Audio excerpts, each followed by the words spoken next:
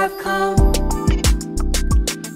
win the lost, build believers, and we are here to equip the worker and to give God praise. Welcome to the Pure Experience. Going church for the coming Christ, the Pure Experience. Welcome to this place. How many can tell the Lord thank you that He brought you through, and for so many it was a difficult year, and amen. If you're sitting there, if you're worshiping with someone today, somebody with you said, turn to them and say, I look pretty good, don't I, for coming through 2020. Amen. Say, are you surprised that somebody could come through 2020 and still look as good as I do? Come on, turn to somebody and tell them that. Amen. Give God a praise because He brought you through. It was not because you were lucky, not because you dotted every I and crossed every T, not because of your name or your family connection, but it is the family connection connected to Him, who indeed is our Father. Had not been for the Lord who was on our side, and we recognize and honor that today. There's a word, beloved. There's a word, it's a familiar passage of Scripture. 1 Samuel chapter number 16, number 1. Thank you, Reverend, for reading that background. 1 Samuel 16:1. And the Lord said to Samuel, how long wilt thou mourn for Saul, seeing I have rejected him as king over Israel? Fill your horn with oil, be on your way. I'm sending you to Jesse of Bethlehem. I've chosen one of his sons to be king. And I want to preach. I want to preach on letting go of the past. And here it is. If you let go of the past, your past will let go of you. Did you hear that? You need to write that down. If I let go of my past, then my past will let go of me and let me go. One more time. Listen, and what I want to push today, this first Sunday, that if you let go of your past will let go of you, and it will let you go. Somebody's on lockdown. You're wondering why you're on lockdown, why you can't move, why you can't get on. You know where you ought to be. You know where you know your destiny. You know your calling. But I'm on lockdown, and it won't be long today on this first Sunday. I want us. It is my prayer that you as an individual, that I might, that as a church, as a people, that we might get where we need to be and have all that God intends for us to have. But I have 2 or 3 principles that I just want to lift briefly here this morning. And the key is, I believe, that we get from this little passage this morning. Here it is, that if you will let go of your past, then your past will let go of you and will let you go. There are some things that will not let go of you until you get let go of it. Let me put you. Yeah. There are some people who won't let go of you until you let go of them. Letting go of the past. Beloved, it was a time of political chaos in Israel. It was a time of problems politically. Israel had moved from a theocracy to a monarchy. That is, beloved, a government ruled by God to a government ruled by one man. It moved from a theocracy, theos being God, archos meaning ruler, a God-ruled government, to a monarchy, mono meaning one, archos meaning chief, to the rule of one man. During this monarchical period in Israel's history, our first king was Saul. He was a big man. The Bible says that he stood head and shoulders above his fellows. He was an impressive man. He looked like a king. He was the hope of Israel. Parenthetically, I could run through here that don't be deceived by appearance. Don't be deceived by looks. A prophet named Samuel had a private encounter with Saul at a place called Shiloh and had privately anointed him king. Saul began his reign, and through a succession of violating the laws of God, God rejected Saul. The Bible tells us that the final thing that Saul did, that he attempted to amalgamate the priesthood and the kingdom. Yeah, he tried to combine the offices of the priesthood and the kingdom. He literally got ahead of Jesus. That was a role that God reserved only for Jesus. Saul wanted to be priest and king. So Saul attempted to offer sacrifices, something that only the priests were allowed to do. As a result, beloved, of this open violation of the law of God, Saul grabbed Samuel's garment when Samuel turned to go away from him and tore his garment in two. And Samuel said to Saul, he said, "Thus said the Lord." Samuel said, Saul, the Lord told me to tell you that, he said, I have established your kingdom forever. But, oh my, there is this divine but. He said, tell Saul that I've established his kingdom forever, but I've taken the kingdom from his hands and given it to another. Amen.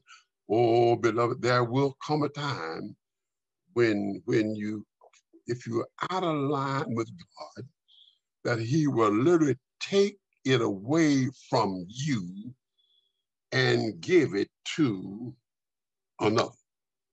Now, beloved, it was Samuel that pronounced this edict. It was Samuel that pronounced that the kingdom was taken from Saul and given to someone else. Now, Bible scholars tell us that it was approximately 18 months, 2 to 3 years after Samuel made this pronouncement that Samuel was still mourning over Saul. Yes, from this pronouncement, it was between 18 months to 2 or 3 years that brings us to the time of the text. Now, there are several things, beloved, that I want us to see in this story that I'm going to bid you good morning, and we're going to observe the Lord's Supper. The first thing I want us to see in this passage is that Samuel was mourning over that which he knew God had rejected. God told Samuel, tell Saul that I'm through with him. Tell him that I've taken the kingdom from him and I've given it to somebody else. Now listen, Samuel knew that God had rejected Saul. He was the one that made the pronouncement of the judgment. And he said, tell him that I've taken the kingdom from him. Reading that in the original language, in the Hebrew, that means it really says that God has wrenched the kingdom from him, that he has pried it from him. They had literally forcefully taken the kingdom from Saul and he had given it to another.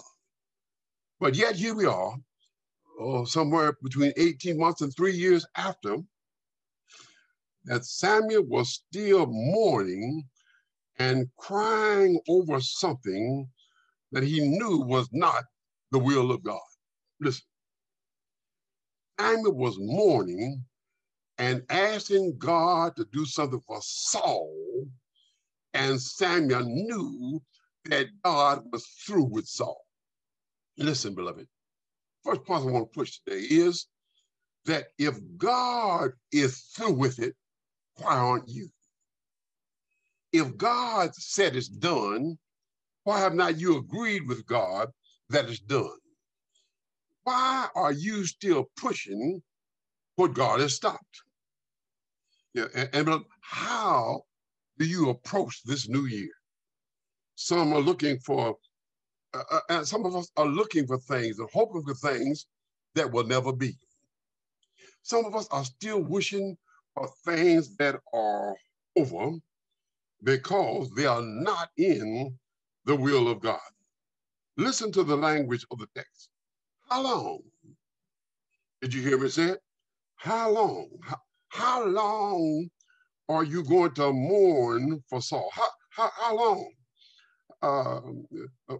How long are you going to mourn for Saul? How long, beloved, are you going to mourn for things that are over? How long are you going to mourn over things that are gone, things that are no longer there? How long? How long are you going to stay on lockdown? And how long are you going to stay right there and not be able to move on? How long are you going to allow your past to deny your future? Oh, how long? How long? How long will you chase phantoms? Oh, look at this tragedy, beloved. Samuel knew that it was over, that he kept praying for it. There are some things, beloved, that you know are over. You can't go back to them. God closed the door, they are gone, and we are still fighting, trying to keep things afloat. Learn to let go what's gone and get over what's over. Preach, Pastor Baldwin. Now, during those 18 months, God has something better in store, and Samuel blew 18 months. Yeah. God has something better in store, yes, and Samuel wasted between 18 months and 3 years mourning over the past. But all the time he was mourning over, Saul. God has something better than Saul. Isn't that the nature of God? That whatever God takes from you, he knows how to replace it. Oh my God. Yeah, he was still mourning over Saul, but Samuel did not know that God had David in waiting. Oh, that's all somebody came to hear today. There's somebody in this Zoom meeting today, and you're commiserating, you're mourning, you're having a pity party over what you lost and what's no longer with you and what you no longer have. But I've come to tell you today, when God takes Saul, he has a David in waiting. Oh, David, little Samuel wasted all that time waiting on something that's gone. Beloved, I tell you, when it's gone, let it be gone. Let Listen, let the past be past. Amen. And we need to let it go. And I declare, if you let the past go, your past will let you go. And the reason could it be that you're not going and moving is because you have been stifled and held back by the past. And you wondering what's holding you back, why you cannot make it to the next level. Yes, you wonder what's holding you back, and it could be, beloved, that what's holding you back is what you're holding to. What's holding on to you has you immobilized because you're holding on to this. If it's gone, it's gone.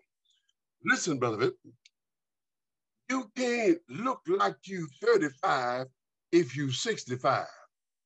That youth is gone. Tell somebody gone. Forget it, baby, it's gone. And listen, amen. You 35 is gone. And the only way you're gonna see 35 again if you live to be 135. Somebody say gone. A full head of hair, gone. Cold black hair, gone. Figure 8 shape, gone. Tiny waistline, gone. Small dress size, gone. Sexual stamina, gone. Talk to me, somebody. Yeah. There will come a time, beloved, when it is gone, and when it's gone, it's gone. You see, there are some things that you needed in your life to get you where you are. All of us are a result of our experiences. There are some things and some people that we needed to bring us to this point, but they cannot go with us to the next level. The fact of the matter is, if we hold on to them or to that, it will impede us. It is dead weight that will not allow us to go to the next level. There are some situations, beloved, that you need to move away from. There comes a time in your life that what you're holding on to will deny you your more. Somebody say more. Anybody ready for more? Anybody need more? Anybody recognize that God has more for you? And could it be that you are denying yourself the more of God? Amen. You're denying yourself what God has for you because you're commensurate over what you had. Oh my, beloved, don't let your past deny you what God has for you, in your future. So I raise the question, as God did to Samuel, how long? How long are you gonna waste time? How long are you gonna mourn? How long you gonna have a pity party? How long you gonna wait for what's not coming? How long you gonna sit by the phone and waiting for the call that's not gonna come? How long, how long are you gonna wait to try to rekindle a fire that's already gone out? Listen, beloved, let me tell you, if the horse is dead, the first thing you do is dismount. Talk, Pastor B. If the horse is dead, the first thing you do is dismount. Get off the horse. Come on now, talk to me. And he raised, how long? How long? How long? Oh, I don't know about you, beloved. Am I the only one in this room today guilty of wasting time, commiserating over the past, fretting over the past, having a pity party over the past, thinking I have a right Yeah, to get back and to retaliate. Amen. And amen. How long am I gonna, yeah, want somebody to be paid back? How long am I gonna want somebody to, well, I could forgive them if I can make them feel like they made me feel. How long? How long? How long? Tell somebody, let it go. Oh, let go. And I tell you, beloved, if you let go of the past, then your past will let go of you. And when it lets you go, beloved, oh my God, you can free yourself. You can free yourself from whatever's holding you back by whatever you're holding on to. And I declare that if you let go of your past, then your past will let go of you. How long? How long? Now, Saul, see, Saul was a man. Saul organized the kingdom, and the kingdom needed to be organized. So Saul was the man to organize the kingdom. But, beloved, the kingdom needs to go to another level. The kingdom needs to be a people dedicated and subjected unto God. And Saul was not the one to do that. Amen. Israel needed a man to help Israel to get in a right relationship with God. Listen, and not everybody in your life can help you to get that place in God where you need to be. There are some things that you cannot take with you into that place that God has designed and designated for you. Listen, there's only room for you in that God designated place. Yeah, there's some stuff, there's some baggage, come on now, in your past. There's some people in your past. There's some situations in your past. There's a mindset in your past. Yes, it took 10 plagues to get Israel out of Egypt, but it took 40 years to get Egypt out of Israel. Yes, there are some things that God has to get out of you, yes, that will deny you to go to your next level and have all that God has designed for you. Oh, the question was, beloved, how long, how long, how long? Well, listen, if God is finished with a thing, you better be finished with it too. If God is through with it, why aren't you? Let it go. God said, I have rejected him. Now understand that this the rejection did not originate with Samuel. It was not Samuel that was doing the rejecting. It was God. It was Samuel that was making the announcement on God's behalf. But here Samuel takes it upon himself to retain what God had dismissed. Oh my God. For this amount of time, Samuel was wasting his time longing for that which was over, longing for that which was not be. And the question that God raises for us today on this first Sunday of a brand new year, how long? How long are you going to keep on doing the same old thing and expecting a different result? How long are you going to keep on traveling the same old path and expect to end up at a new destination? How long? When are you going to get it? When are you going to learn how to walk in the will of God? How long will it take for you to understand that God is the senior partner in this relationship, and let him do the driving, let him plot the course, let him be the leader, let him be yeah. How long am I going to complain? How long am I going to try to do it my way when I know that my way does not work? It did not work in the past. Why do I think it's going to work now? How long? How long? How long? How long? Oh, how long? Now here it is. There's another reason here. Another reason here why Samuel tried to resurrect this thing for Saul. All right. Could it be because it didn't go down the way he wanted it in the first place? Yeah.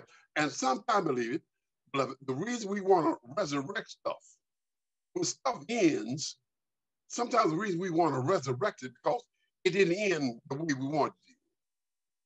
There are some things, beloved, that are terminated. There's some things that end, and we try to restore it because it didn't end our way. Let me, my wife is sitting here, I got to use this illustration. When I was in high school, I was a star athlete. I mean, I was a football player. There was an article in the Courier Journal newspaper. Jesse Bottoms, the first black to ever quarterback a white ball team, high school in the state of Kentucky. Got it in my scrapbook. I can show it to you. So I was an athlete, a star quarterback in high school, and I was popular. And I had a girlfriend named Brenda. Now, I was a popular athlete, and Brenda and I were an item. Don't hit me on that. I'm just an illustration. I'm pretty on this illustration. And Brenda, I was popular, and Brenda quit me. I mean, Brenda quit me. I was embarrassed. I was a popular athlete, and Brenda quit me, and everybody knew that Brenda quit me. They were talking about, Brenda quit Jesse, Brenda quit Jesse, Brenda quit Jesse. Or I was so embarrassed. So I did everything I could to get Brenda back. I pleaded, I begged, I gave gifts, I gave everything. And I finally won Brenda back. Got Brenda back. Then one day, during the lunch hour, in the lunchroom, everybody was looking, and I quit Brenda in front of everybody. You see, and the reason I had to resurrect that thing was so I could kill it my way. See, it ended, but didn't end like I wanted to. Yeah. I wanted to be in charge. Talk to me of how it ended. Yeah, so Samuel was trying to bring that thing back because of the way, it went down. And there are times, beloved, that we want to resurrect things all for the wrong reasons. We want to resurrect it because it embarrassed us and it didn't go down our way. We want to do it. We want to do it. Talk to me, somebody. We want to do it our way. Oh, let me close down. I'm talking too long today. The question is, beloved, how much longer will you continue to yearn for that which God has put a period behind? Oh yes. Mike Crime talked about commas in the Sunday school lesson this morning. But here God has put a period. The comma means a pause and keep on going. But when it came to the reign of Saul, God had put a period. But thank you, Mike. Samuel was trying to put a comma, but God put a period. Oh my God, thank you. You just helped me, Mike. Listen, could it be that that's our problem, Mike? That we are placing commas. Oh yes, now God has some commas for us. But in this sense, in this analogy, God placed a period behind the reign of Saul. But Samuel wanted to put a comma where God put a period. Could that be not our dilemma? Could that be not our difficulty? That we're trying to hold on to some stuff some things and some people. And God has said in no uncertain term that I'm through with that. That is over. If I'm through with it, why aren't you? Oh my God, my God. Well, let me close now. And could it be one reason that Samuel wanted Saul restored? Could it be the one reason that Samuel wanted God to do something for Saul was because Samuel did not think that God could do anything better than Saul? Let me say that again. Could it be that the reason Samuel wanted Saul was because he thought God couldn't replace Saul? Could it be the reason that Samuel was so gung-ho on the restoration of Saul? It's because he thought God didn't have anything better than Saul. And also, could it be that the reason that Samuel wanted Saul restored is because he thought that he and Israel could not make it without Saul? Oh, preach, Pastor Bottom. Yeah, listen, it does not matter how great Saul is or was. Come to tell you, beloved, that God has something better. Amen. You see, the problem is that we take what we have known as the optimum, as the standard. We take what we have and what we had as the standard for the highest and for the best. But beloved, I've come to tell you that God has stuff that you have not even thought about, have not even imagined, that is so much better than anything that you've ever known, had, or tried. God is a God of better.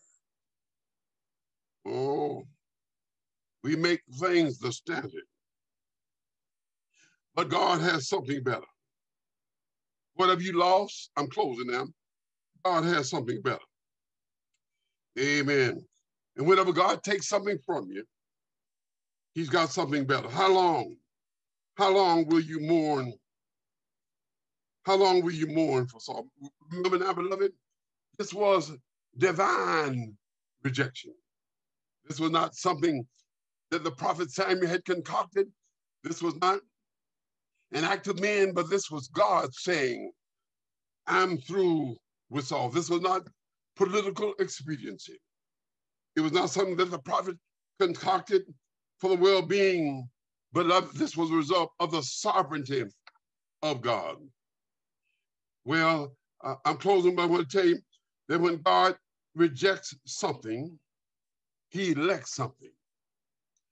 Did you hear what I said? When God rejects, he also elects. That's good, write that down. Let's type that in the comments. When God rejects, he also selects. But we put our attention on the reject, and we never really embrace the select. If you would look the eyes of faith and get your eyes off of God's reject and look your eyes on God's select, that whenever God rejects, God will select. And he's provided all this in Jesus Christ. Help me, Paul. 2 Corinthians 5:21, you know where I'm going. He has made him to be sin for us who knew no sin, that we might be made the righteousness. He's made the righteousness of God. Yeah, God had to reject our sin. And if we receive Jesus Christ, because he's paid our sin debt for us. I'm closing when I tell you that God has something better. Oh, and you can trust God. But you see, Samuel did not think he could make it without Saul. Oh, and I've come to tell you, beloved, as long as you have God, as long as you have, and I think we can all testify that we made it through this pandemic year. And it was by the grace of God. There were those who were more careful than we were, who contracted COVID and were taken out of here. Yes. There were those who were more secure than we were. Amen. Yes, for some reason, God has allowed us to remain here he brought us through this year, and others, oh God, who were more healthy than we were. Yeah, they didn't survive. Oh, beloved, I tell you, yeah, I'm going to go forth with God. And I've come to tell you, beloved, he's worthy of our praise today. And I've come to tell you, beloved, that when praises go up, yeah, when praises go up, praises go up. Did you hear what I said? I said, when praises go up, praises go up. We for so long, the church has had that thing twisted and messed up. I don't know who came up with it, but he had it backwards. When praises go up, blessings come down. No, that's backwards. Praises go up because blessings have already come down. Talk to me, somebody in this house. Oh my God. Can you praise God right now for the blessings that came down in 2020? Can you send up praises right now for what God has already done? You made it through 2020 not because you've been good, praise him. Not because you've acted right, praise him. Not because you paid your tithe, you know you better praise him. Not because you dotted every I, not because you crossed every T. You ought to praise him. When praises go up, praises go up, and praise go up because blessings have already come down. I've come to tell you today, 2020, if it told us anything, it told us that blessings have already come down. While Psalm 22 does tell us he does inhabit the praise of his people, but we praise him because of what he's already done. He's already saved. He's already paid my sin debt. He already gave his only begotten son. And I'll place my faith in him. I will thank him for the gift of life in Jesus Christ, and I'll praise him. And when praises go up, let praises go down. Praises go up. Let me close now. Yeah. When God rejects something, he elects something. I said when he rejects, he elects. He rejected Saul, but he elected David. He said, tell Saul, because he tried to be king and priest, that I've snatched the kingdom from him and I've given it to somebody else. Listen, beloved, I don't want God to take anything from me because I mishandled it. And I've come to tell you, beloved, when God trusts you with the stewardship of any of your talents or possessions, if you don't handle it properly and give it back to him, he literally can take it away from you and give it to another. I'm getting in trouble today, showing up with my little son. I got my little wife sitting right here beside me. Yeah, beloved. Oh, there was a time in my life when I went through a terrible dilemma. I mean, I went through a terrible personal dilemma in the church, in ministry, in the household. I went through an awful, terrible divorce that literally devastated me and almost ruined my ministry, almost made me throw in the towel. But when that happened, I went to Louisville, Kentucky to spend a couple of weeks with my parents and to begin the healing process. And one afternoon, my dad and I were sitting on the front porch and we were talking. My dad was a source of wisdom. He was a wonderful man of God. And my hero, my best friend, encouraged me. We were sitting on the front porch and at 1200 Cecil Avenue in Louisville, Kentucky. And across the street was Finley's Supermarket. And in front of the and I worked at that supermarket as a little boy for 50 cents an hour. And in front of the supermarket is the bus stop. And we were sitting out on the porch in that afternoon, must have been about 1 or 2 o'clock. And the bus stop was there. And we looked up and Sister Miss Swafford across the street came running out of her house. The bus was at the stop and she was on her way to work. She worked the second shift. As she was running to get the bus pulled off.